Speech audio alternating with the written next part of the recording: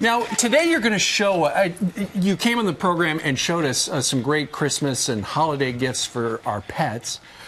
And right now you're going to show us how to do a pedicure, right? Pedicure is the hottest thing because I know it sounds weird, a dog getting its nails done, but what's really nice is Warren London makes these great products so you can sanitize your dog's paws. You can also give him the little fizzy treatment here in the little gift kit. And then you can What do you mean fizzy treatment? You know when like when the ladies go and they stick their feet in the water for the pedicure, they put the little bill. Guys do it too. I know the guys do it too, but I don't know. We shouldn't I've give had secrets. one. Okay, I've had one. so they stick the blue tablet in and it fizzes all up. And then when you're done, they coat condition it with the grape seed oil, believe it or not. You spray it on the paws.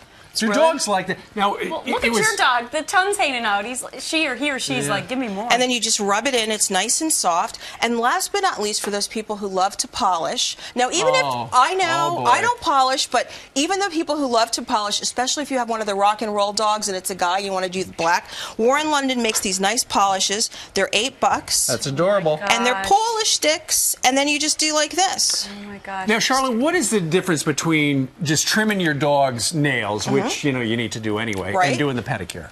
Well, everyone should trim their dog's nails at least once a month. Sure. I recommend you do it after a bath because the nails are much softer. Roan has white nails, so it's much easier to see the quick, which is the bloodline. Yeah, that's it's the scary harder part. with a dog with black nails. So some people might want to talk to their vet or ask their groomer and use a Dremel or a file. You can very easily get one at the local pet store, which is really nice. The pedicure is a little extra. I like to do them, put the dogs in the bath, because especially if you're living in a climate where there's lots of snow and salt, you want to keep those paws nice and clean, nice and soft. If your dog jumps up and scratches you with those rough paws, you hate it. Exactly. So this way, and your nice hardwood and clean. Floors as well. Hardwood floors get scratched up, so keep them nice, soft, filed.